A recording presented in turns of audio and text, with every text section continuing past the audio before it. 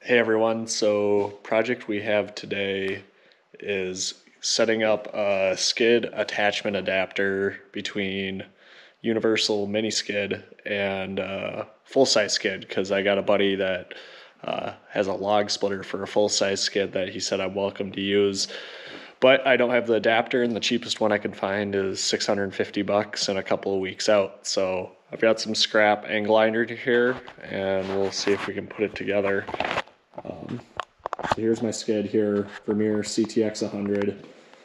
Has the standard universal tack that like Dingoes also have. Bobcat, their MT series is a little bit different, so this won't work for that, but I don't run a Bobcat. And then I got a set of normal skid forks here to use as a template to make the adapter for. And then I got my grapple here to use as a template as well. So I'll be building the side for the skid first, and then building the side for the full size, and then probably just welding them together. I just got some scrap steel that I've accumulated from projects all over the place, just some angle iron and square tube and just all sorts of scraps that should work just fine. So we'll see if we can get this put together.